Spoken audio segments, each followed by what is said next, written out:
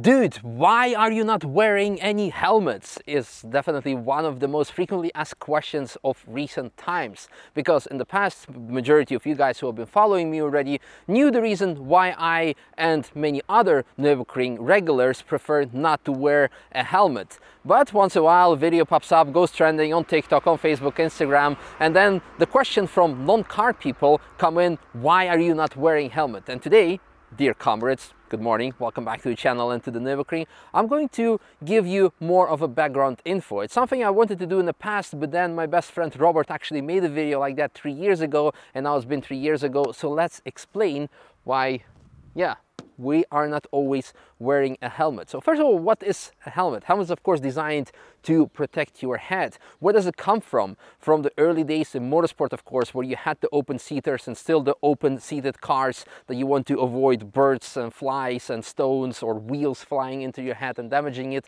Later on also in touring cars that are equipped with roll cages. However, nowadays most of the modern cars, they have very high safety standards. It's mandatory to have them equipped with airbags, curtain airbags, not only the frontal airbags, even the feet airbags, lots of safety systems which make actually application of helmet not only useless but also dangerous. So let's hop in first in the BMW 218, which has completely stock interior. I'm going to show you the scenarios that happen when you have an impact and how it may, literally and figuratively, pun intended, may impact you when you have an accident. So first of all, the 218 with the stock interior. Adrian, you gonna keep on rolling or you gonna get the tripod? What do you want? Tripod for sure. Okay. A car with a stock factory interior and factory belts. You all know it, the 3-point belt. You buckle it in and it's supposed to hold you back in case of an impact. So when impact happens, what happens? The belt is actually tightening up. It's not stopping you completely, but there is, I would say, a couple of millimeters stretching. So make sure that there is not going to be instant G-force breakdown that you're gonna break your ribs. So it's tensioning up, it's making your body kinda rotate, and thereby you will be meeting an airbag here in the best case. And then you go back, also very important, you go back, and that's kinda it. Unless of course there's a rollover or a more severe impact. So, important to know the G-forces that are being applied. Now, what happens if I'm wearing a helmet? So let's quickly put this on top. In case of a helmet, the same thing will happen. I will move forward and meet the airbag, which will come up and probably even push the helmet back, and I go against this, well, against the headrest. But because the helmet is sticking out on the rear, it will probably create extra whiplash that will definitely damage, well, can cause potential actually a lot of damage to the neck muscles over here.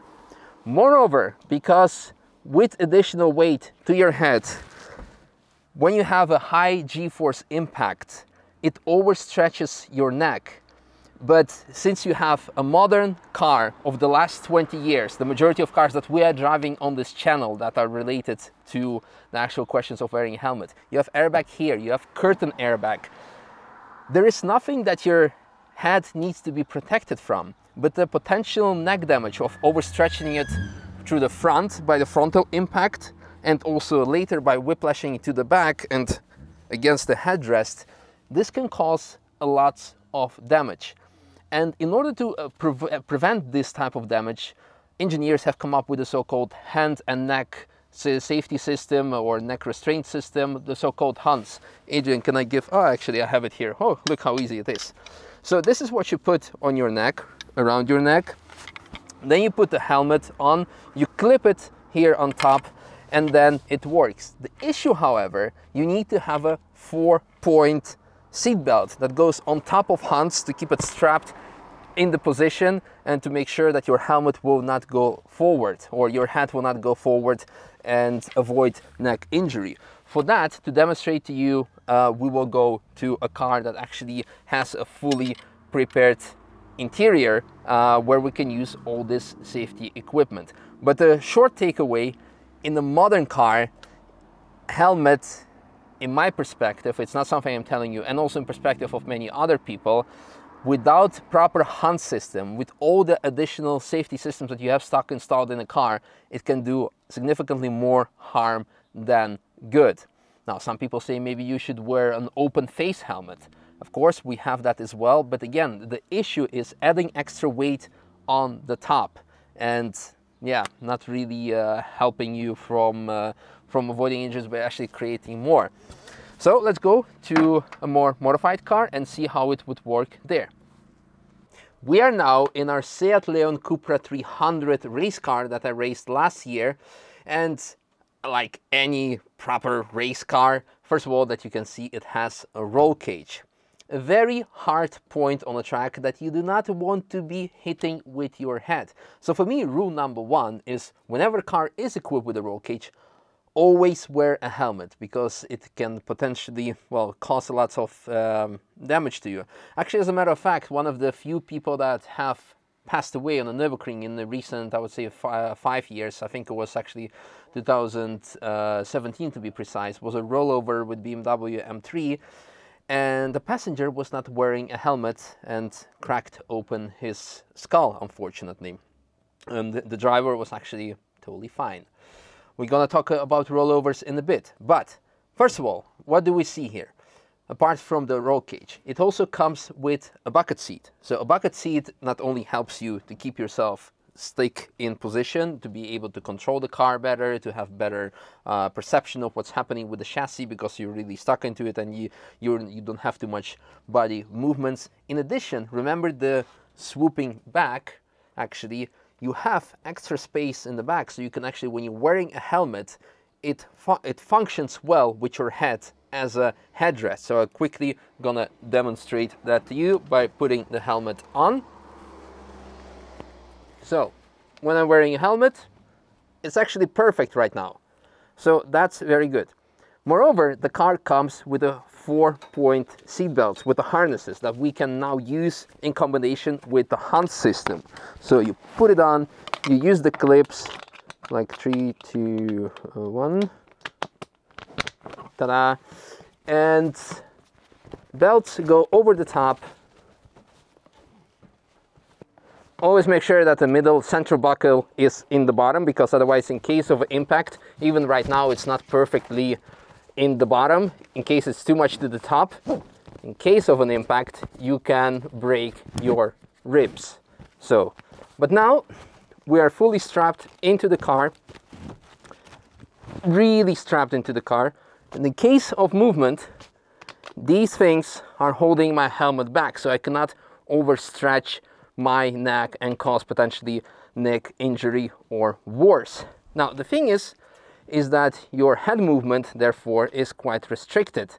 So you can look in the mirrors, but you cannot really go over your shoulder. For me, it's not that much of an issue, but because of that, the road law of Germany, and which also means that tourist session, the public session Nürburgring, where you have the road rules where they apply, they say therefore you're not allowed to wear a hunt system in tourist traffic because it restricts your head movement. So hunts is automatically banned. So therefore you can only wear a helmet, which will potentially cause more injury to your neck in case of an impact. Alternatively, of course, if you have a roll cage, I would prefer neck injury over cracking my skull open on top. Now, I know some of you might say it already. Nowadays, you have so-called Simpson hybrid hunt system that you put around your waist, and you actually don't need 4-point harnesses or 6-point harnesses. And this is a very good topic, good point. And we spoke with the head marshal of Nürburgring recently, and he said, this is then, yes, it is allowed, but you need to then check if everyone can make the head movement, because it's not as restrictive as traditional hunt system. But the Nürburgring still just says like, yeah, no, these are not allowed because you don't want to encourage people to go this fast that they actually need it. I'm just sending the message. I'm not I'm in favor or against it. It's a very quite delicate discussion, but yeah, hybrid hunt system, it's something that you could wear and outside of Nürburgring or outside of tourist traffic. In addition, there are other things that you need to consider. Not only Hans system is essential to make helmet work. In addition, as already showed to you previously, a good bucket seat with ability to position your head against it is very important. Also, set of harnesses. On top, if you're having this combination of bucket seats and harnesses, you have to have a roll cage for optimal working. If you do not have a roll cage and you have extra helmet on top, which is here, and in case of a rollover and the roof is going to be smashed inside and you are strapped in, it's going to press your head downwards, and again, most likely you are not going to make it.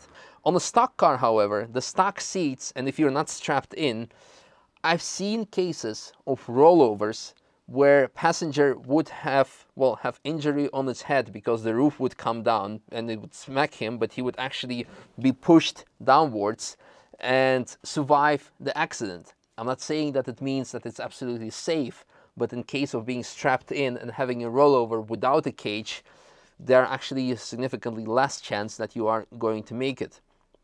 So, as you can see, it's quite a long story. There are a lot of variables.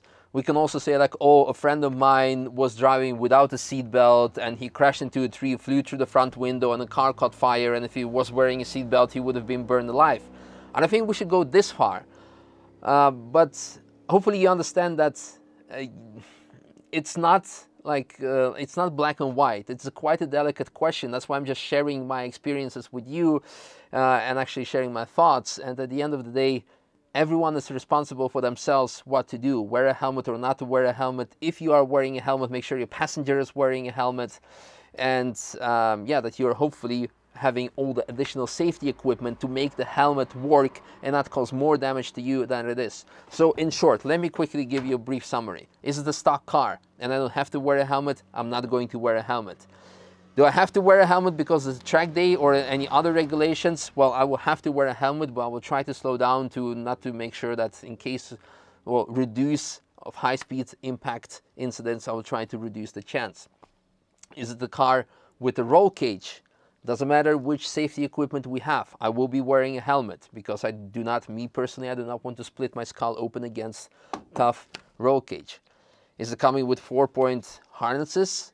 I will try to use my Hans system, even if it is maybe not having a roll cage. This is a risk that I will take in case of a rollover, but I know that the risk of having a rollover is actually smaller than the risk of having a neck injury in even very slightest impact. And speaking of crashes, you all know that I have actually quite some experience with crashing the cars myself in racing, in tourist traffic, and also being on a passenger. The crashes that I had in racing, when I went 120 kilometers per hour straight into a wall to a complete stop with a full racing equipment, there was like I walked out of the car, I had no issue whatsoever. The crash I had with a Cayman, where we actually had a very hard impact on the wheel, therefore not on the crash structure, did cause some neck injury to me, and that was even without wearing a helmet. In addition, one more thing that comes up to my mind to visualize to you the importance of having well-trained neck to be able to cope with a helmet. Think of Formula 1 drivers. They spend lots of time training their neck to withstand high G-forces, and in addition also, if necessary, high impacts. So we start to talk very much off topic. I hope it gave you insight into why I choose not to wear a helmet in certain cases, and in others I am either required by the track day organizer or other cases. And it's up to you to make your decision, make up your mind. It's not something I'm going to say you do not wear a helmet, even when I'm instructing with someone else, and it is a fully stock car, and the driver is going to say like, hey, I would like to wear a helmet. I will express my opinion saying like, hey, this is gonna do you more harm than good, but if you insist on it, sure, I'll take my helmet as well, because then I have to wear a helmet if you're wearing a helmet, and there is that. So, not educating you, kinda explaining just the facts, but you have to make the choice yourself. And at the end of the day, motorsport is dangerous and loud, but tourist traffic you just need to enjoy, and yeah, if we want to stay super safe, just stay at home, you know, because accidents can happen, and it's just like, hope you're gonna have the best preparation, best outcome.